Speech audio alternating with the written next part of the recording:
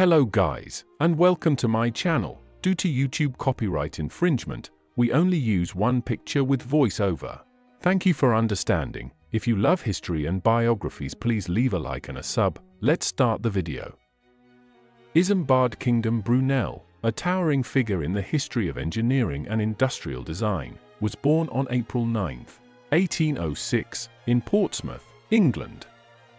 Renowned for his innovative contributions to the fields of civil and mechanical engineering during the Industrial Revolution, Brunel left an indelible mark on the landscape of 19th-century Britain with his ambitious projects and visionary approach to design. Brunel's early exposure to engineering came through his father, Marc Isambard Brunel, a respected civil engineer of French descent.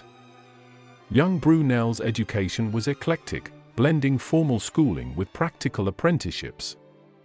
His early experiences laid the foundation for his later career and ignited a passion for pushing the boundaries of engineering possibilities. His first major project, the Thames Tunnel, commenced in 1825 and presented significant engineering challenges. This underwater tunnel, intended for pedestrian and carriage traffic, required innovative engineering solutions due to the difficult conditions, including waterlogged soil and frequent flooding. Despite facing numerous setbacks, including financial difficulties and technical challenges, Brunel's perseverance led to the successful completion of the Thames Tunnel in 1843. Brunel's career reached new heights with his involvement in the Great Western Railway. Appointed as the chief engineer, he oversaw the design and construction of the railway, setting a broader gauge than the standard at the time. His visionary decision to adopt a broad gauge facilitated faster and more stable travel, contributing to the success of the Great Western Railway. The design and construction of the SS Great Britain, launched in 1843, marked Brunel's entry into maritime engineering. This iron-hulled steamship, with a combination of a screw propeller and an auxiliary sail, revolutionized maritime transport.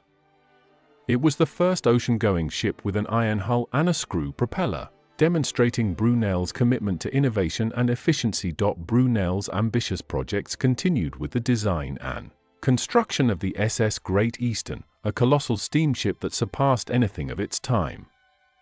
Despite financial setbacks and technical challenges, the ship was eventually completed, showcasing Brunel's audacity in pushing the boundaries of engineering. His foray into the world of bridges resulted in the design and construction of the Clifton Suspension Bridge in Bristol.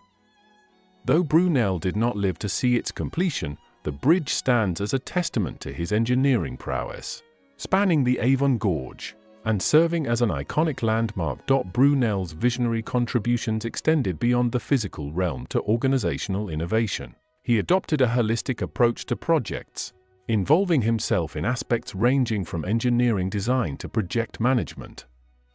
His ability to integrate diverse elements and oversee every facet of a project set him apart as a true engineering pioneer.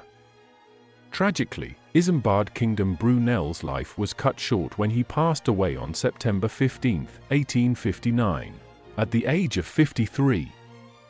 Despite the premature end to his prolific career, Brunel's legacy endures in the structures and innovations that continue to shape modern engineering.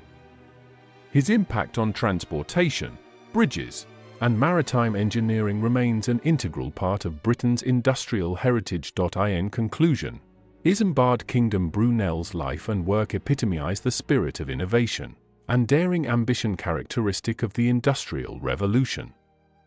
His engineering feats, from tunnels and railways to steamships and bridges, left an enduring legacy that transformed the landscape of 19th-century Britain. Brunel's legacy serves as an inspiration for subsequent generations of engineers, emphasizing the transformative power of bold vision and technical ingenuity.